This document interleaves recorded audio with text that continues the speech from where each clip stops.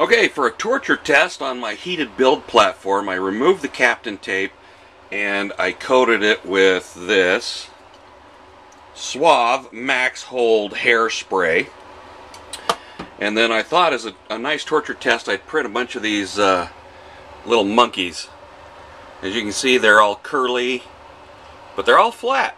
They all seem to print pretty well. So now I'm going to see that the platform is, you know, cold, and we'll see how easy they pop off.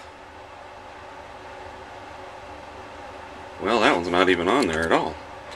Next. He was on there a little bit. That one's on there a little harder. Nope, he flipped off. Who needs an automated build platform when things pop off this easy? This is nuts.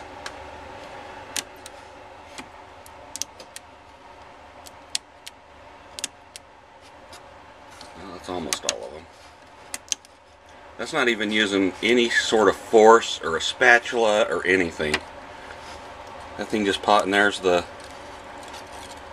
perimeter thing. Blink. Doesn't get much easier than that.